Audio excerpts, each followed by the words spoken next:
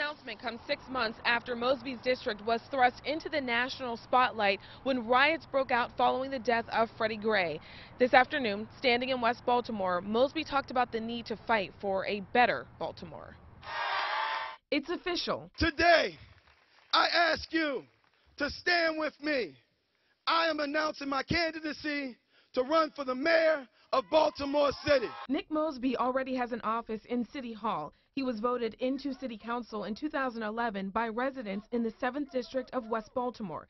If elected mayor, he says change will come quickly. On day one, we'll demand that our police officers wear body cameras. Freddie Gray lived and died in Mosby's district. Mosby's wife is the city state's attorney. She charged 6 police officers in Gray's death. It provides the police an opportunity to truly explain what took place.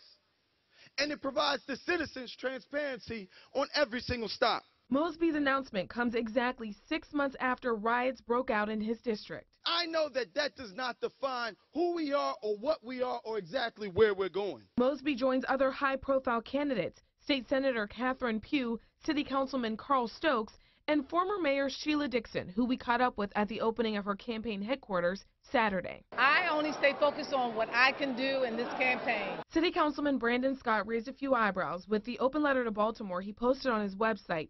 He writes, quote, "The support you have given me and the belief that I can do and should do more shows that without a doubt you believe that I can lead Baltimore to being the best Baltimore we can be." End quote. When asked if he's joining the race Friday, Scott said, quote, "My letter is a way for me to thank the citizens of Baltimore for their support and belief in me. In the coming weeks, I will unveil my plan for leadership that will be best for our city." End quote. 8 candidates have filed paperwork with the State Board of Elections. Stokes, Pugh, Dixon, and Mosby have not. The deadline to file is February 3rd. Live outside City Hall, Vanessa Herring, WBAL-TV 11 News.